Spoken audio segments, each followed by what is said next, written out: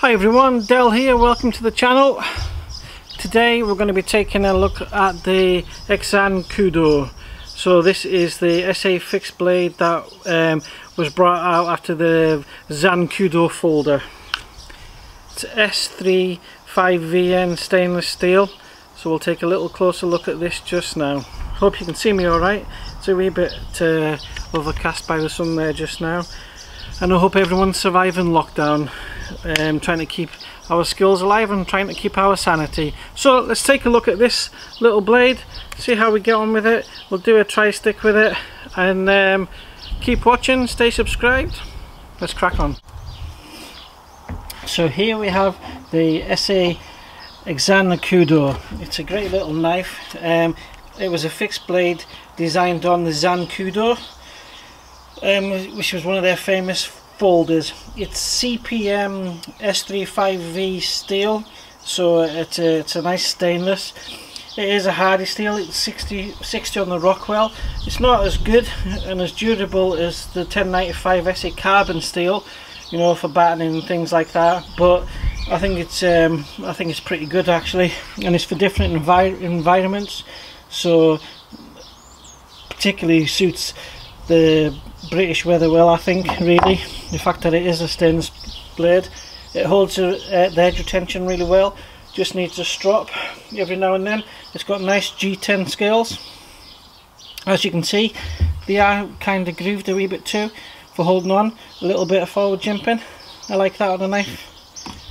The sheaths are always good on ESEEs. Some people don't always like them, but I like them. The retention on it's brilliant. I'll see if you can hear this. So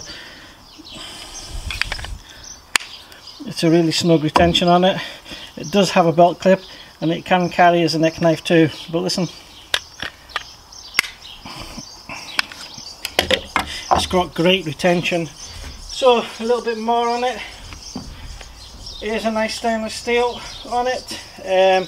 It is a stone washed blade, spear point, plain edge. It is a survival knife. It's used for camping and hunting. It's got a lifetime guarantee, as with most of the ESEE knives. The G10 scales, CPM S35VN, the Zytel sheath. These are actually resin, cast resin, so they're moulded. It's actually a moulded sheath and not like a Kydex. It weighs 85 grams. The blade itself is 7.5 centimeters. The overall length is 18.1. Its blade thickness is 3.2, and its handle length is 10.5. Overall, it's a great little utility knife.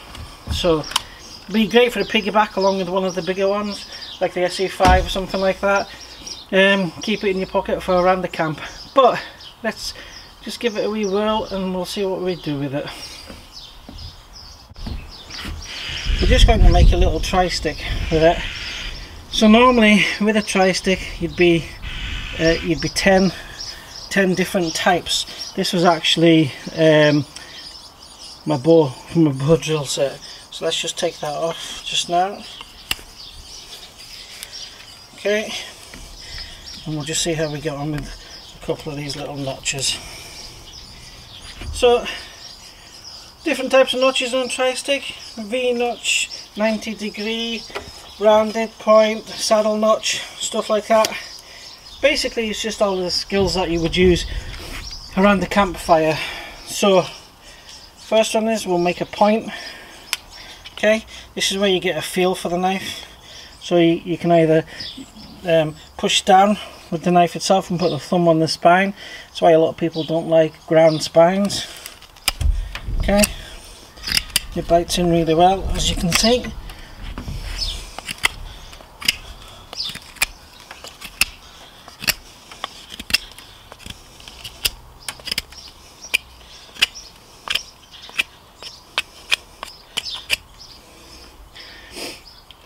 Nice little stabby bit. Okay, and then as well, what you do is you practice your round edges for your bow drill, and people say tent pegs and stuff like that. Personally, I've never done a round edge on a tent peg in my life, but hey, if that's what bushcrafters say it is, then that's what it is. So we're just going to make a little roundish type edge. As you can see, I use my other hand just to help bite on the gym pin to help round it down a wee bit. I find it easier, more ergonomic.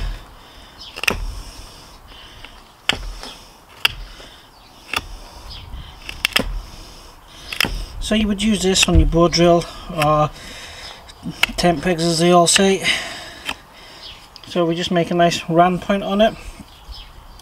As you can see, we've already done a 90.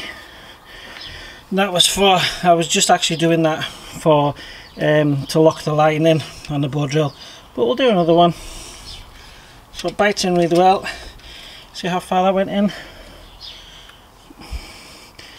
and that was just holding that in, and then we'll just bite down on it. Okay.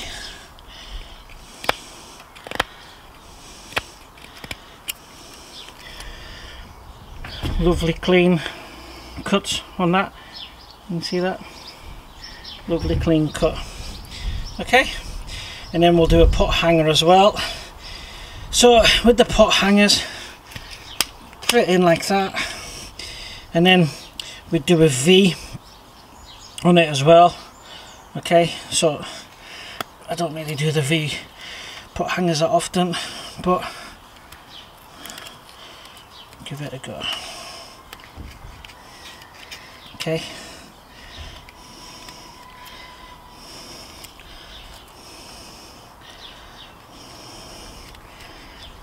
All you're basically doing is just making an area for your pot to hang on, and a little V notch, as big or as little as you want.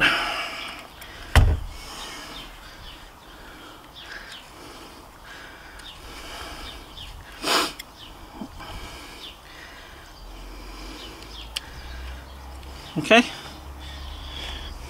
you can see that little V notch, so your handle would sit there and it would hold it in. Now you make spindles, you can make a saddle notch. Saddle notch is for interlocking two logs together, 2 sticks.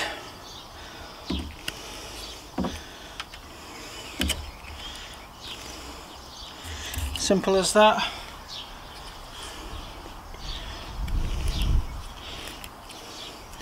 Same as if you were building a log cabin, something like that. So that's a saddle notch. That would you enable to tie 2 together. You can make them deeper if you want, but that's a good saddle notch there. As you can see, if it was sitting on top of another branch, it would look it really nicely. Alright, so a lot of people like square notches too, so we'll do a square notch. So as you can see, stainless is really good. I mean, look at that, it bites in so well. Okay, and then we're just going to square it out. Okay, so that was a square notch, and then we'll put one on the back of it as well. My video cut out, so I'm having to do another one. I'd rambled on for about another 10 minutes before I realised. Anyways, I love this knife, so another excuse to use it isn't too bad.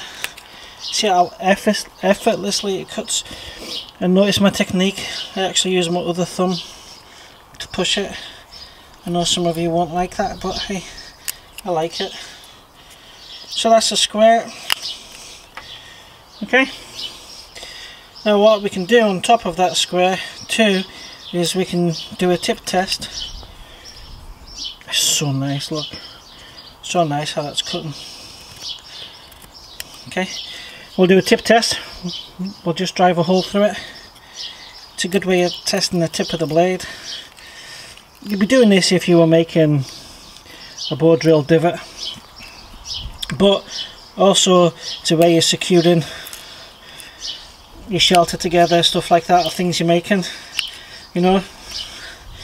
if you were putting it together, just make a little dowel to go through there from another stick. So that's it through already. You see that? That is through.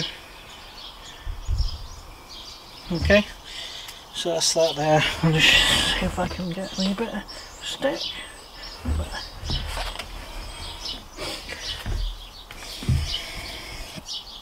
It's all too thin.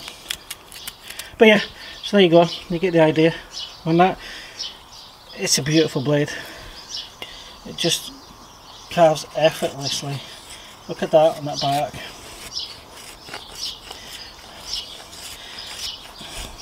It's just gliding. Okay, it's a cracking knife, this. It's ESEE, it's not cheap, so we'll just get a good bite on it.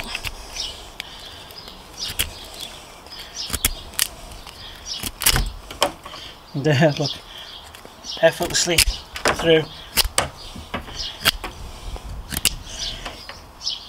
The ESEE Zancudo. Great little stainless blade, S35VN steel. I can't fault it at all. Not the cheapest, retails about £166, but I'm delighted with it.